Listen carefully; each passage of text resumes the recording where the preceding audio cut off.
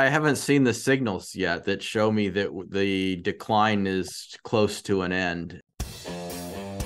Hello and welcome to Pillars of Wealth Creation, where we talk about creating financial success with a special focus on business and real estate. I'm your host, Todd Dexheimer. Now, let's get to it. Hello and welcome back to Pillars of Wealth Creation. I'm your host, Todd Dexheimer. With me, excited to have Brian Burke with Praxis Capital. Brian, how are you doing today? Good, Todd. Good to see you again. Yeah, man. I had to look up, when did I last have Brian on the show? And it was episode number 96. That means it was 2018 when I had you on the show. So it's been a while. Wow, I can't believe it's been 5 years. Time flies. Right. It's been 5 years since I had you on the show, unless I had you a second time, but I only could find that one. So this is the second time, as far as I know. Excited, long overdue, because you've got a ton of experience in the industry. I enjoy talking with you, and you're kind of one of the guys in the industry that I think a lot of people, if they know you, they go, yeah, I mean, what's Praxis doing? They seem to have their head on straight. And if Praxis is doing something, we should maybe look at it and see what's going on there. Not that we're going to follow it, but we're going to at least keep an eye on it. So definitely a wealth of knowledge with you, and happy to have you back on the show. Yeah, I'm really happy to be here. I just can't believe it's been 5 years. It's like amazing how time flies. And you're right. I think this is the second one, because I don't remember being on here, and a lot's happened in the last 5 years. So this is going to be exciting. Yeah. Well, let's just talk about what's happened with what's happened with Praxis over the last 5 years, since I'd say you were on probably mid 2018. Yeah, well, we bought about, I don't know, 3,000 or 4,000 units probably since I was on your show last, and we had about a 4,000 unit portfolio as of 2020, during COVID, and it was a little bit scary when COVID came around, and wondering what's really going to happen here? Is this going to be a real problem for us or not? It turned out not to be a big problem, but maybe you could say a big gift, I guess, in some ways, because the market just went absolutely nuts. And seeing what was happening and recognizing kind of I would say, unwarranted euphoria surrounding the market, we became aggressive sellers. And in 2021 and the first half of 2022, which is where I believe the peak of what we might call the peak of the current market occurred, we sold 3/4 of that 4,000 unit portfolio, and maybe a little more than that. And it was fantastic, because prices were running up way out of control. We were getting way above what we'd ever would have expected, reaching 10-year projections and sometimes a year and a half, that kind of stuff. And it was just a real opportune time to, get the hell out is what we were seeing. And, since that time, the market's been, I would say, somewhat in what I would call a precipitous free fall. And we've been just kind of waiting on the sidelines to see, what our next move is going to be. I haven't bought anything in 2 years, and I don't know how long it's going to be before I do buy something. So, it's been kind of an exciting 5 years since I was last here, Todd. You bought and sold a bunch of properties. And yeah, I think that, obviously great time to sell. Saw the prices run up, you looked at it. That's a difficult decision, right? Because you don't know. One of the things that I think was difficult, in my opinion, at least, is timing the market can be challenging. And I know a guy who sold a portion of, actually, I think it was all of their portfolio in 2016, I believe it was, that said, we're at the peak of the market, 2016. Maybe it was 2017. We're at the peak of the market. It can't get any higher. It's going to go down. So I'm going to sell everything. He sold everything. I think it was 2017. And I said to him, I said, well, what if you're wrong? How long will it take before you start to buy again? I said, what if the market keeps on going up for another 5 years? He said, well, If that happens, I'll have to start buying again. And I said, well, but what if you're wrong and that's the peak of the market and it starts to go down right after that? So that's a challenge, right? To predict. And you made a great prediction, or I guess gut feeling, whatever you want to call it. You landed properly. But beyond what you've just talked about, is there any other reasons why you said let's sell? Yeah, there is, because I've seen this movie before. I managed, I timed this once before too, in the great financial collapse of 08, 09, 2007, 8, 9, that period. I pretty much stopped buying all real estate in around 04, 05, and the market started collapsing in 05, 06, bottomed out in 09, and that was when I began aggressively buying again. And, one thing I learned about market timing is that it's not about as much about looking at numbers that people tend to look at to try to gauge market tops, and it's more about psychology. And so when everybody is a buyer, everybody is a syndicator, everybody is putting up six-figure non-refundable deposits at contract signing, when you start to see that happening more and more, that's telling me there's a little bit of an unjustified market euphoria at play. And that was the same thing that was happening in 04, 05, and maybe even a little bit in the early part of 06, that led to the collapse of the residential real estate market in the great financial collapse. So that's what we were seeing. We had one property that we got an unsolicited offer way above what we ever thought we could achieve. We said, well, if you're going to pay that price, I'd be stupid to say no. So it's yours. And when that happened, we started to see, well, let's test it out and see if other people are making that same decision. And, just one by one, we just started picking them off. And it was really a lot more about that than saying, oh, well, population growth and this and that and rent growth and all this other stuff. That might have been what your friend was looking at in, 2016 or 17 or whatever. And I'm wondering, so did he start buying in 2021? Yes, to 2022. Yes. Oh, no.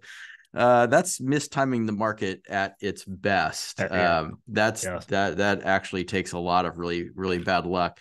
Yeah, I don't know. I kind of say that I'd rather be a week late than a day early. And so, right now I'm not calling a bottom yet. Yeah. I mean, in 2004, you're selling things. You're probably a little bit early, right? You could have read in 2005, the early part of 2006, and been okay. But at the same time, you didn't get stuck.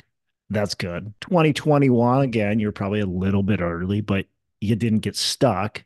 You could have ridden 2021 through and into mid part of 2023 and sold right at the peak, but that's impossible probably to time exactly. So smart decisions. And I think if you, in hindsight, like looking back at it, a lot of the same stuff was there. Over exuberance, like you said, everybody's into it. I wasn't really in real estate in that 2000, 3, 4, but I was paying attention and everybody was doing it and everybody wanted to do it. And everybody and their uncle and their brother and their sister were buying single family homes, flipping them, renting them, 0% down, all kinds of stuff. And so the writing was kind of on the wall if you were paying attention, like, hey, look, every single person is doing this. This is the coolest thing to do. Probably not the best time to be in this, or probably the best time to sell this stuff because everybody's willing to overpay. The same thing with 2021, 2022, like you said.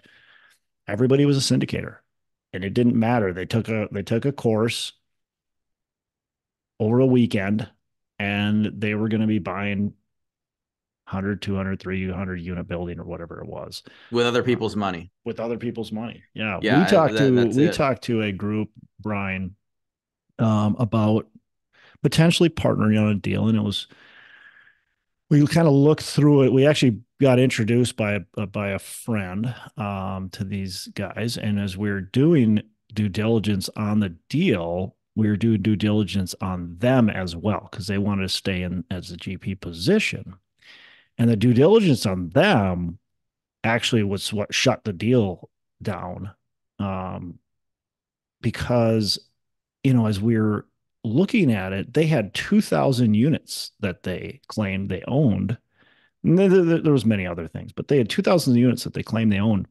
Yet they didn't have enough net worth to show even $1 million worth of net worth. They weren't accredited investors and they had no liquidity whatsoever. And so they couldn't even qualify for any kind of loan. And it was like, you have 2,000 units. How does that even happen? Well, of course, they owned 0.5% of 2,000 units type of thing. But it's that type of stuff that was continuously happening over, I would say even 2019, 2020, 2021, 2022. It just kept on going skyrocketing.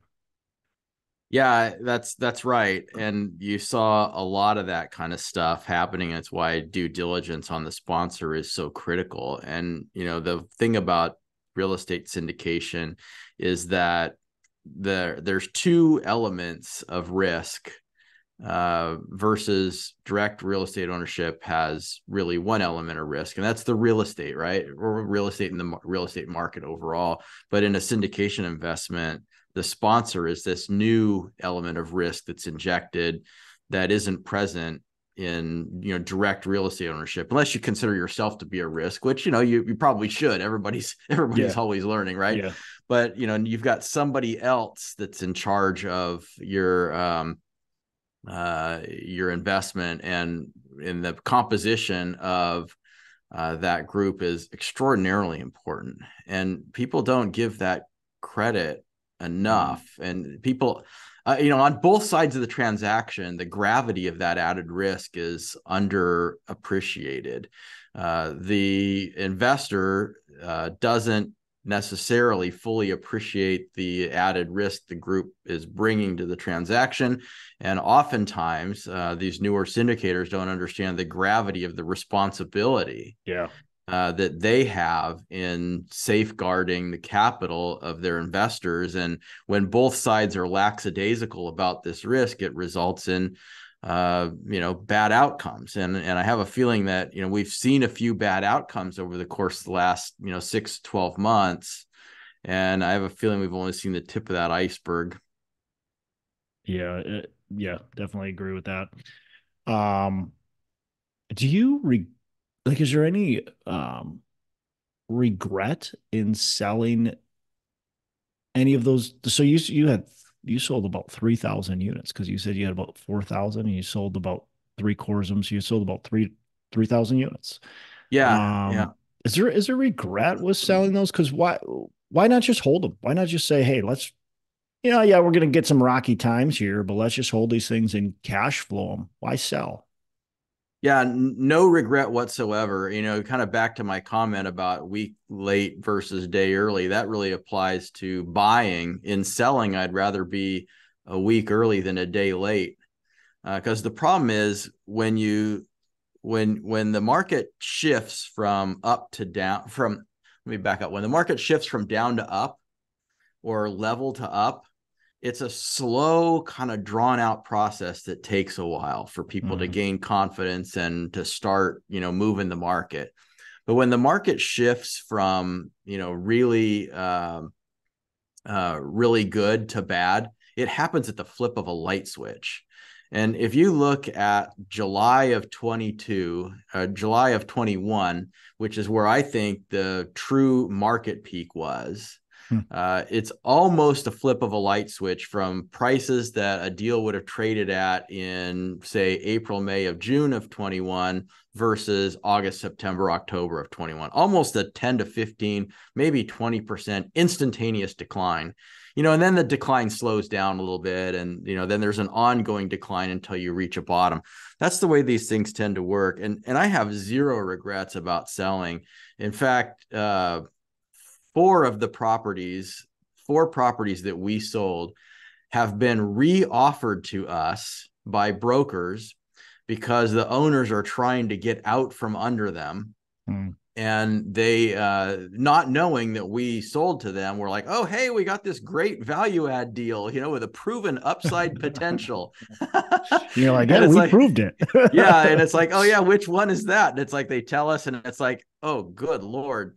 And I just did the math on one. There's two, we sold two properties to one buyer, and they were trying to sell these two properties again. And when I calculated, what we sold them, bought them and sold them inside 2 years, and we sold them for close to double what we paid for them. Wow. And now the current owner was selling at about what I calculated as a $17 million loss in 2 years. And they're just trying to hopefully sell them for the amount of their loan. So would I rather be in that position, or would I rather have all that cash, back and, produce a 30% IRR or better for our investors, load their pockets with cash, and get out and have no risk, no sleepless nights, no nothing, let the market fall, let somebody else lose $17 million, and then, get back in the market later after the prices come back down. A lot of people say, don't wait to buy real estate and wait, as if timing has no basis in the outcome. And I just couldn't disagree with that thesis more. I mean, Yeah. Timing is critically important. The people that bought real estate in 2005 had to wait almost 10 years to get back to even. And if you factor in the time value of money, that's an extraordinary loss on that capital that could have produced returns through that 10-year period if timing was better. And those who got out in 05 and then rebought in 2010 made an absolute killing. And I can attest to that because we did it. We bought 120 rental houses in the San Francisco Bay Area between 2010 and 2012, and sold them at about 2.5x within 5 years of what we paid for them. Meanwhile, people that bought in 05 were selling at the same time we were selling and trying to hope to break even. That's the difference timing will make. Yeah. Yeah. And that was obviously a very deep financial recession. So it's not necessarily that case all the time, but if real estate values, I mean, what do you see in real estate values have gone down by so far? Well, that In the depends a markets you're lot. in. Yeah, it depends a lot. So single family homes in most markets that I follow, not really down at all. Yeah. They're holding up remarkably well. Commercial office is absolutely annihilated in most markets, and with the kind of gateway cities taking it the worst, San Francisco, New York, especially, office is just a complete disaster. It's a total dumpster fire. There's going to be so many lenders that are going to lose a lot of money in that arena. Retail is actually holding up fairly well, surprisingly. Multifamily, which is kind of our core business and our specialty, kind of depends on market. The Midwest has held up, I think, probably the best out of anywhere in the country, because Midwest rent growth is still doing what Midwest rent growth has always done, which is slowly grow, slow and steady, or kind of nothing to see here kind of a thing. But you're looking at markets like Phoenix, where rents were climbing 30 to 40% annual rent growth for bursts of time. Cap rates were 3%. Oh, rates, yeah, and cap rates in the threes. And I mean, that stuff is easily off 20 to 30% from its peak pricing. I think the Sun Belt markets in general, if you go across Arizona, Texas to Florida, throughout that whole swath, I think you're seeing declines in the 15 to 25% range. It's not quite enough yet. There's multiple things at play. If you're in a Gulf exposure or South Atlantic exposure where you have wind risk, Your insurance premiums are absolutely going through the roof, and Anywhere, that's quite frankly, but yeah, anywhere, but yeah, especially there.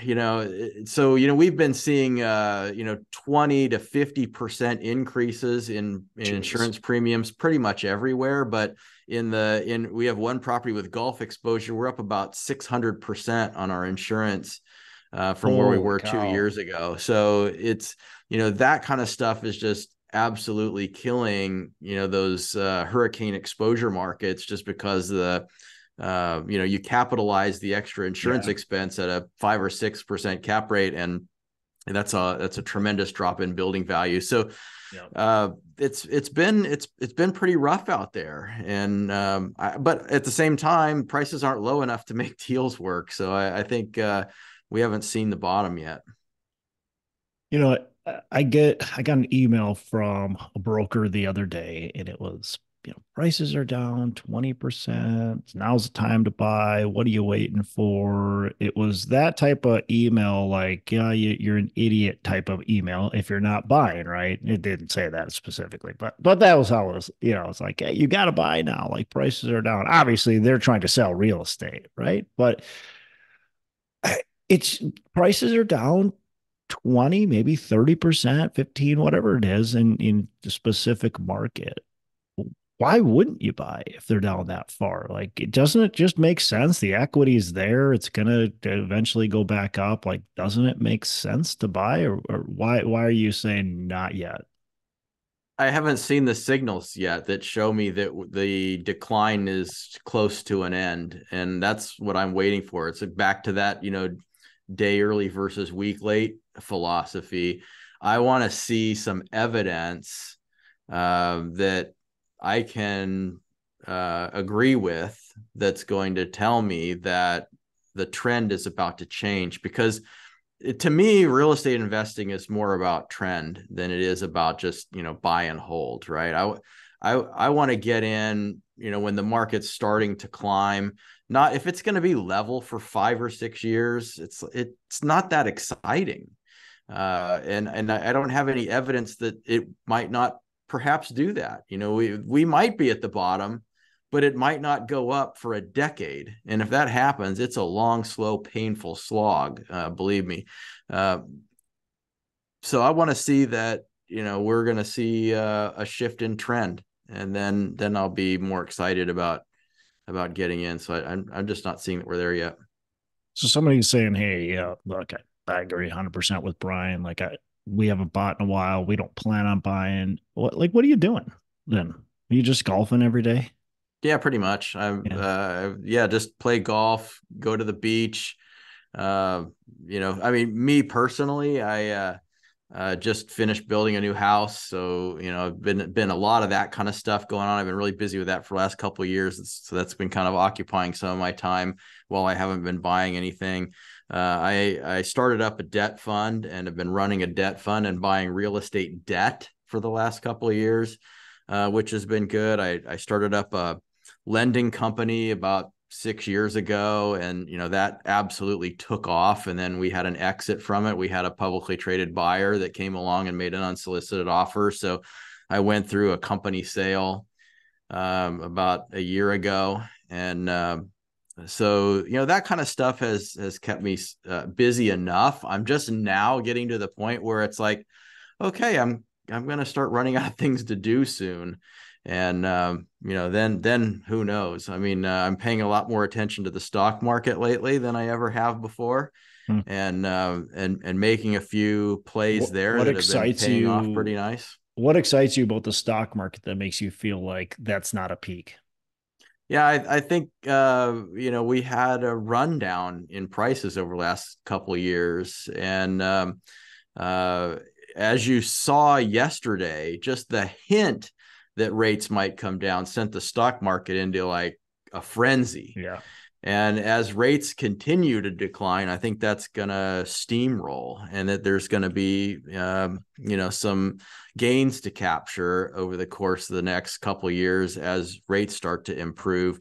And, I just think there's, some smartly chosen plays we'll have some good results. And I've found actually some pretty damn good results over the last year, which has been kind of nice. So I've been doing that a little bit, and just still underwriting potential real estate acquisition opportunities to see what the market looks like.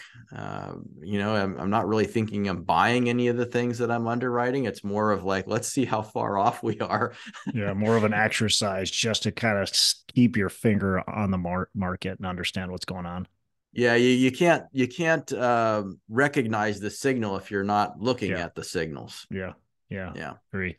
Yeah, I mean, we're kind of, well, as I talked about to you before the show, I mean, we're kind of the same way. We don't call ourselves we don't say we're not active buyers. We always say we're active buyers because we are active buyers. If the right price, the right property comes around and it makes a lot of financial sense, we're going to buy it. But we're not even close on most of Yeah. these deals that we're looking at. And we recognize that we're not close. And the brokers are like, they I think a lot of brokers understand it. Like they're like, yeah, I get where you're at. Like they they they get it, but of course they're going to sell for whatever they can get. Somebody else is willing to pay more. And a lot of the deals that we're seeing, it's just the seller kind of trying to see where the market's at. And if they don't get their price, they're not going to sell. And quite frankly, we've been that seller too over the last year or so. Hey, if you want to pay our price, we're happy to sell it to you. Well, there's an old saying that says that anyone who is trying to sell me something is immediately disqualified as being an expert. So when a broker is telling you this is the time to buy, you have to take that advice for what it is and recognize that a broker's job is to sell the seller's real estate. They have to tell you this is a good time to buy because they're not going to sell that seller's real estate if they're telling you this is a terrible time to buy. So I completely get that. I understand the broker's perspective, and quietly they understand our perspective that, hey, the numbers just don't really work. They get it. Yeah. But their job is to sell real estate. Now, remember, when that real estate transacts on the day of closing, there's a wire transfer sent to that broker in payment for their commission, and that wire goes into their bank account. And that's the last they ever have to worry about that deal. Right. They have no sleepless nights to worry about. They have no problem solving. I mean, yeah, I don't mean to take it too lightly. Certainly brokers do have to solve some post-closing problems, and they do have to play psychologist once in a while. I get that.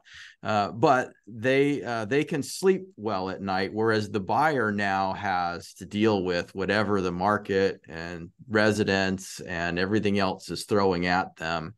And if they bought it wrong, the things that the market and everything else will throw at them can be enormously stressful. And life's too short for that. Yeah, and that broker, their main job after that sale is to build a relationship with the new buyer and to hope to sell it in 3 to 5 years. So Yeah, and of course, brokers don't want to sell somebody something that they know is going to be this huge disaster, because they're going to be getting calls from that buyer saying, "Hey, you sold me this thing, and now I'm in trouble," et cetera, et cetera. I mean, don't get me wrong. I'm not trying to imply that, brokers just absolutely don't care, but they don't have the same risk profile that buyer has. And certainly, you're absolutely right. The next move is to sell that property again. And so, each of us, buyers and owners, has to make our decision for when the risk kind of matches where we are comfortable. yeah, absolutely. I think a lot of people would have wished I would have had you on the show in 2021 when you were saying, "Hey, I'm selling, and this is why." Uh, they might have made different decisions. But we're here in 2023. We talked a little bit about some potential distress. We haven't seen a lot. There's been some, but we haven't seen a lot of distress, and I'm specifically talking multifamily. What do you feel is is going to happen with the distress situation? We've got a lot of bridge debt, a lot of debt coming due over the next couple of years. Um, I guess take out your crystal ball and what are you kind of feeling like is going to happen here? There's going to be a wide variety of outcomes, in my opinion.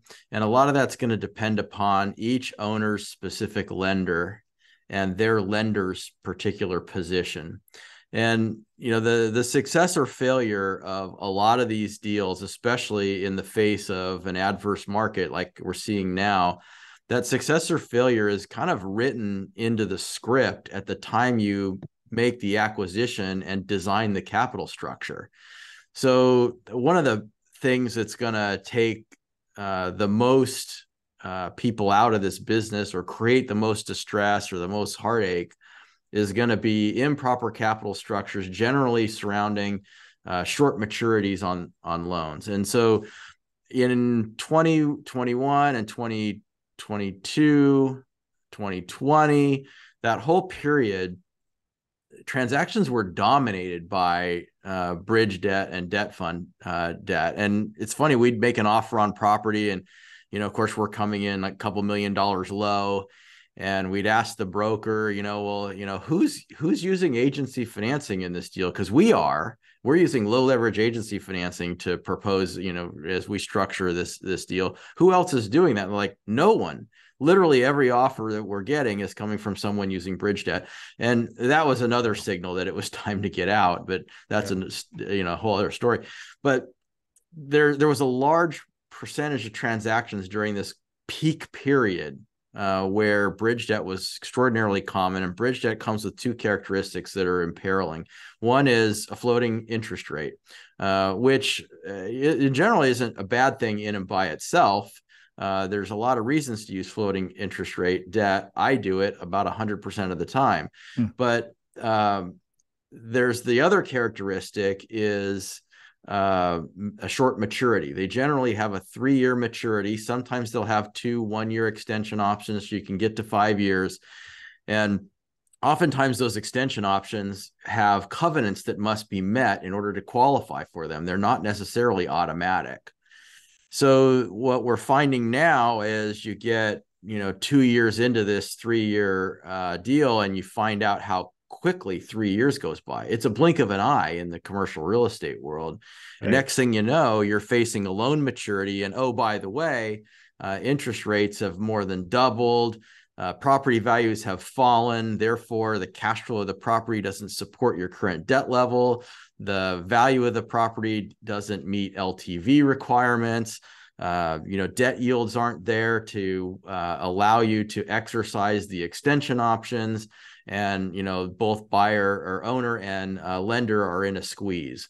And so where do you go from here? Well, some lenders are kicking the can down the road by, waiving covenants for qualifying for extension options and granting them anyway, if the borrower has enough cash to continue to support the debt and will continue to make payments, in the hopes that lower rates or higher property values 1 or 2 years down the road will allow them to either foreclose later when the market is better and keep a performing loan on the books, or maybe the owner will be able to sell and pay them off.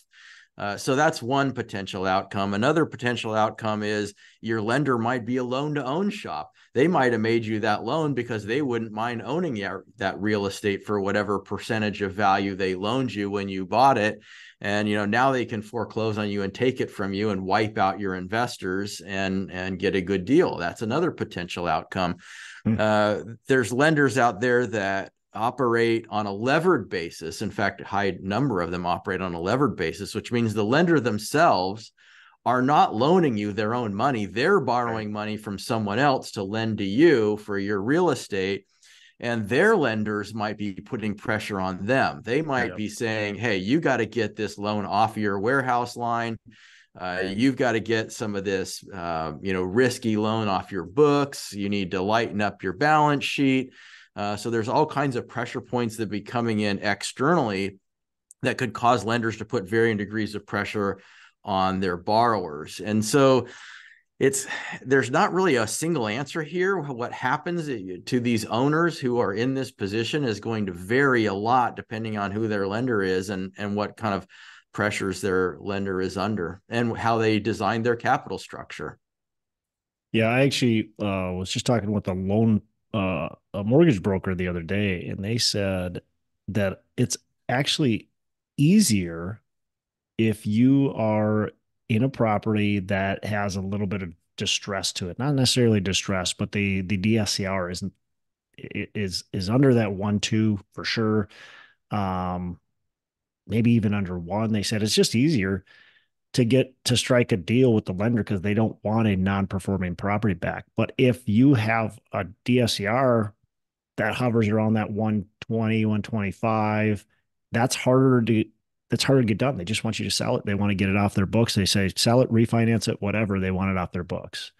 And so that's actually a precarious position to be in because you probably can't refinance without putting cash into it. And you might not be able to sell for a profit. So now you're just going to have to sell for maybe the debt or slightly over the debt. Well, the lender doesn't care if you make a profit. The lender cares about one thing. They want their money back. Yeah. And so if the property is non-performing, they realize that if they take the property back, they might not get their money back. And then they're also going to have to manage this asset. But if the property is performing well and your debt cover is good, but yet you can't sell for a price that will exceed the amount of their loan, that's not their concern. You can sell for the amount of their loan, you better sell and pay them off. That's going to be their approach. And I think it's absolutely true what you're hearing. Yeah. Yeah. That's so almost better to be in a bad position than that, but hopefully not in either of those positions is where you're at. So what's we've talked a little bit about it, but what's the future? Like what are you hoping happens over the next couple of years for Praxis, for your company? What do you want to see if you could just have your way with the market? The market did exactly what Brian wanted. What would that look like? I think it would stay really crappy for another year or so to weed out competition, stimulate more distress, create more opportunities, and then turn a corner and start to climb out.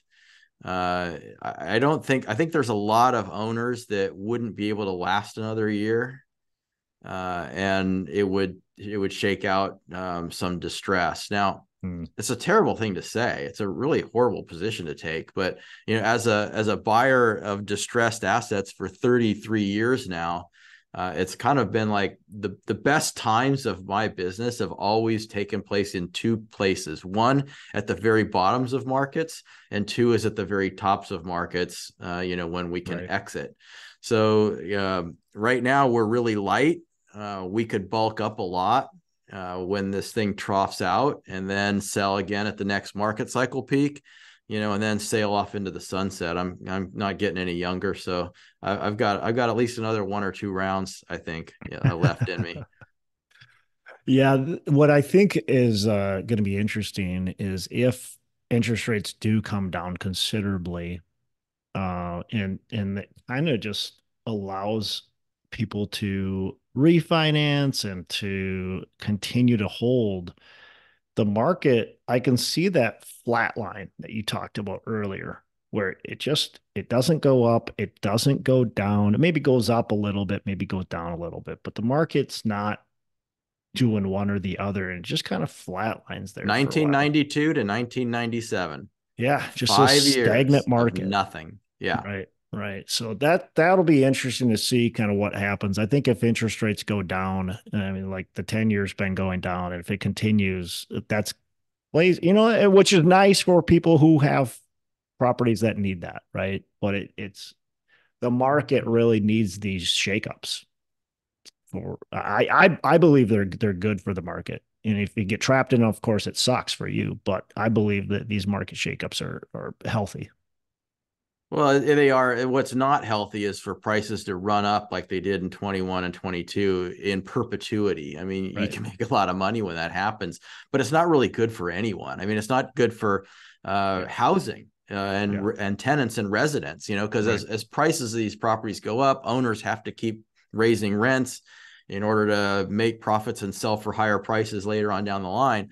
And that's not good for anyone that's renting real estate, right? Because they have to be able to afford to live, and having prices kind of moderate a little bit is a good breather to allow incomes to catch up, and keep housing affordable for people. I mean, if nobody can attain affordability, then eventually everything kind of collapses, and that's not good for anyone. Yeah, I think there was a ton of talk all across the country of rent control. A few cities enacted rent control, including where I live in St. Paul. But I think the longer that went, that the last cycle, if that would have just continued for another 2, 3, 4 years, and we would have seen rents going up double digits, it would have been all over the country. That's Now, right. I don't think, and maybe I'm wrong, but I don't hear as many municipalities talking about rent control. Rents are going down, they're staying stagnant, and it's not as big of a deal. And the longer that happens, if that can happen for another year or two, that, like you said, it helps affordability. Wages can catch up to rents. Now rents are affordable again. Now rents can increase again 2, 3, 4%, and that's healthy.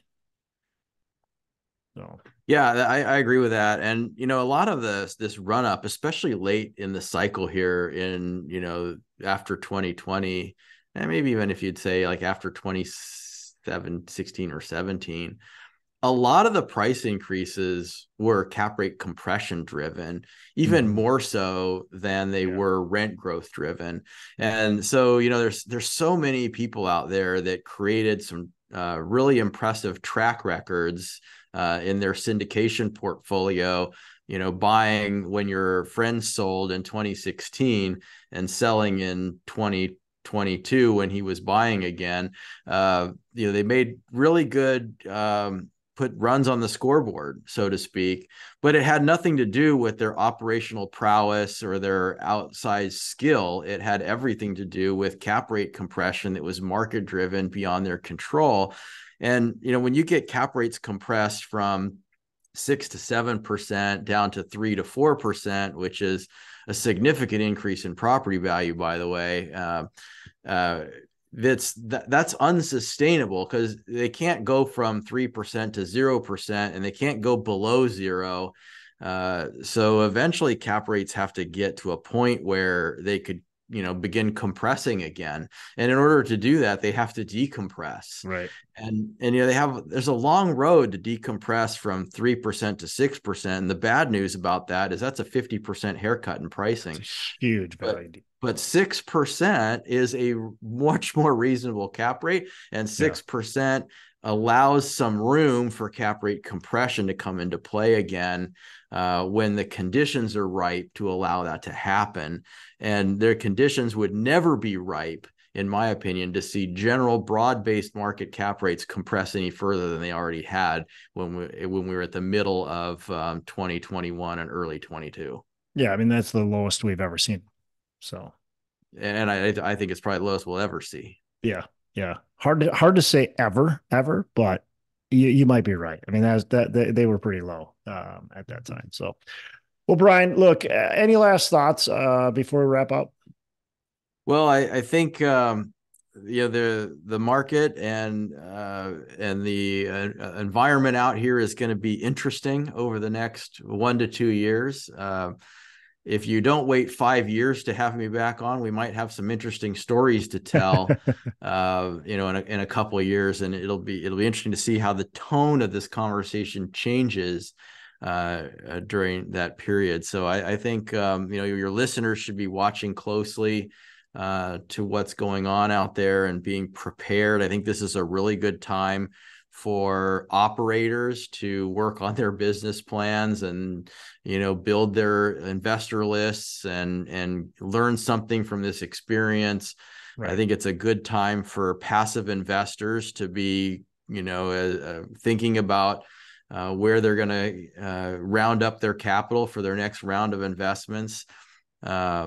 And I think that the start, getting back into kind of more of what we all might call a normal market, which there really is no such thing, but if we were to call it such a thing, is going to be a bit of a slow ramp up because people are going to be fearful. It's going to be difficult to raise money. The harder it is to raise money, the more you know you're kind of at the bottom. And so, don't get overconfident about how much money you can raise because it's going to be tougher to raise money initially. But, once things get going, there could be some really interesting times ahead. And I look forward to seeing how that plays out. Yeah, fear plays a big role in what investors are going to put into your deal. And when the market's going down, obviously that plays a big role in their fear. But even when the market's bottomed, I wasn't in real estate prior to 2008, but I remember buying in 2008, 9, 10, 11, 12, 13 even, and hearing people that were investors, that were seasoned investors, call me crazy for buying because the market was in shambles. And I'm hearing from very institutional companies that were sitting on the sidelines waiting for the market to go up before they bought. And so there's just a lot of fear. And investors are going to be leery. And I agree. I mean, if you could have raised, $20 million, $10 million, whatever, $1 million, you're cut that down quite a bit. Like you're not going to be able to raise the same amount of money and it's going to take you longer. Yeah, that's absolutely true. There was a massive amount of euphoria in the market in 2005. Everybody was a real estate investor. Everybody wanted to buy a rental house for 500 grand that rented for 1,500 a month. It made no sense, but everybody wanted to do that. And in 2009, no one wanted real estate. It was catching a falling knife. It was a lost asset class. It was no good. It was when I first started buying rental houses in the San Francisco Bay Area, it was 2010, and I was at a family office conference and was talking about, I had a booth there, and we were talking about what we were doing, buying these single family homes.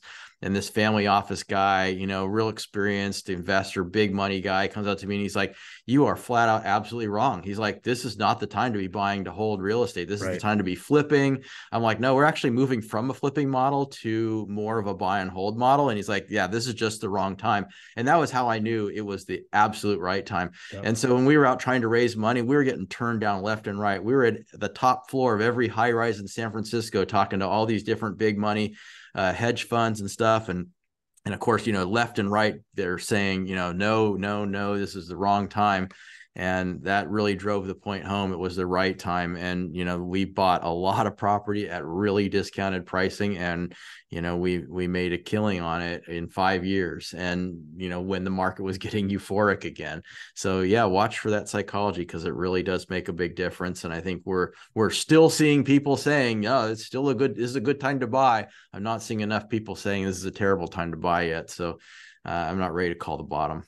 Yeah. Yeah. The same thing was happening with the banks during that time too. They were calling you crazy and stupid and like, "No, we can't lend to you." And I'm like, you were lending at the peak of the market and lost a ton of property, or, you had a foreclosed on a bunch of properties. And now these properties are literally like pennies on the dollar, but you're not willing to lend on them.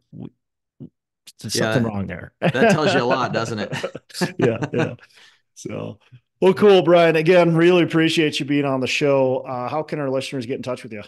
They can go to our website at praxcap.com. Our company's Praxis Capital. The website is praxcap.com. You can find me on biggerpockets.com sometimes. You can follow me on Instagram at Investor Brian Burke. You can check out my book, The Hands-Off Investor, at biggerpockets.com/syndication book. Yeah, by the way, great book. If you are, whether you're actively a syndicator raising money, I think that's a great book, and it's a great book to give as a gift. And I'm not trying to really promote Brian's book, but I guess I am. Like, he's not paying me to do this, but it's a great book. And if you're a passive investor, it's definitely an excellent book. Whether you invest with Brian, whether you invest with me, whether you invest with anybody, it's just good common sense stuff that you need to know. And so just pick up that book and read it. I think it's excellent. Brian, again, appreciate you being on the show. Thanks a lot. And it won't be 5 years. We'll have you back here shortly. So appreciate it. I look forward to it. Thanks for having me on again, and I'll see you in less than 5 years. Hey, thanks so much for listening. I appreciate you being a loyal listener. I would love to have you go on to our Facebook page and subscribe. Give us a thumbs up. Go on to iTunes or wherever you listen and give us a rating and review. Don't forget to subscribe.